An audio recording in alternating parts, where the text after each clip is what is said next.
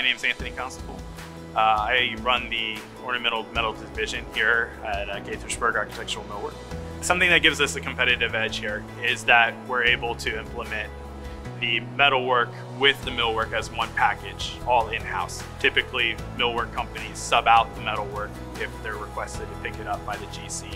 Most of the metal shops that we were subbing out to were typical metal fabrication shops. Everything was cold formed.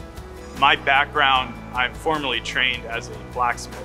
By adding my skill set, we're able to take on more unique projects. It's almost endless what you're able to do with metal if you heat it up. We're able to implement traditional forging techniques with modern techniques such as CNC machinery, rolling, and brake bending. Something that's not commonly seen is traditional forging or blacksmithing, as they say.